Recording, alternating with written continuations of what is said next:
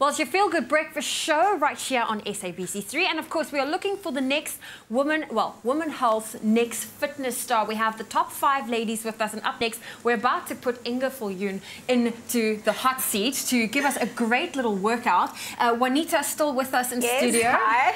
And still working hard. Yes, so this is your workout for the week. Pretty much. I've got a minute on the clock for you to show us what you can do. But before we do that, why did you decide to enter the Women's Health Fitness Star search? Well, someone tagged me on it in Facebook or in the event and everything, and I just followed the competition, and from there on, at the last day of the entries, I actually entered. So I thought I've got nothing to lose, so why not do it? So, and here I am today, so it's been amazing. Amazing. Now, you're also a personal trainer based in Pretoria. I see we have a table here in front of us. So what is the setup that you're going to use today?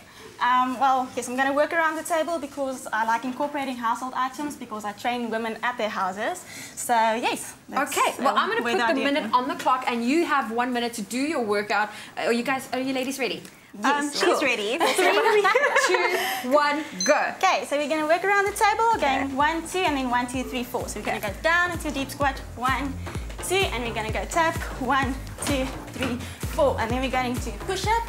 So we're going to go 2 push-ups, 1, 2, and mountain climbers, 1, 2, 3, 4. Turn around to do a dip. Going down, 1, 2, on the bum, and feet around to do some core. And we go 1, 2, 3. Inge, this is hard. 4. And we get up. 30 seconds. We repeat that again. Going again, sidewalks, 1, 2, and we step, tap, 1, 2, 3, 4 to go into the push-up. And we go 1, 2, mountain climbers, 1, 2, 3, 4, turn around 50. to do the dip, and 1, 2, sit down to do the legs over the table, 1, 2, 3, and 4. And if you really want to challenge yourself, you can try and do this. Yeah, I'm not going to do that. Okay. How did you feel when that timer went off? I know your coffee table could be so hard. Inge, I love that you are doing workouts from home. A lot of people don't have memberships at the gym, and you know, this is absolutely fantastic. I know Women's Day is next month, and also we're celebrating Women's Month. But why is it so important for you as ladies that we build each other up instead of breaking each other down?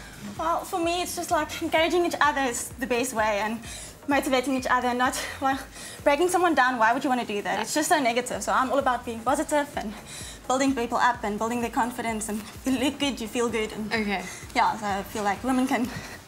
I'm out of breath. It's understandable, it's completely understandable. So, yeah. I just have one more question, you know, with regards to, I heard you did a heptathon. Did I pronounce that even correctly? Heptathlon. Heptathlon. What is that? That is 7 athletic events combined as one. So it's 100-meter hurdles, 200, 800, long jump, high jump, shot put, and javelin. Sure, all in one. Well, there you have it. Inge Viljoen, one of our contenders to find out who's going to be. Stick around to your Feel Good Breakfast show to find out who's going to be crowned Women's Health's next fitness star right here.